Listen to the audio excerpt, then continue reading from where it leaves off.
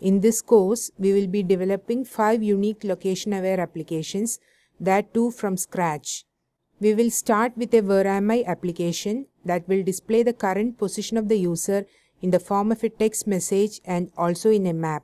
The next application we will be developing is a weather forecast application where the user will be able to see his local weather information including overall description, temperature, pressure, humidity and wind speed.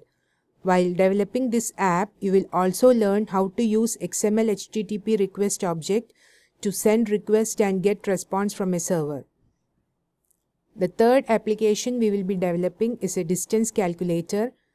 When the user enters his destination, this application calculates the distance between his current location and the specified destination and display it. The fourth one is How to Reach application, which helps the user to reach his destination by drawing the route between his current location and destination. We use Google's Directions API in this application to get the route. The last one is Find Around Me, which is really useful especially when you are in an unknown place. With the help of this application, you can find out a restaurant or other points of interest near your current location.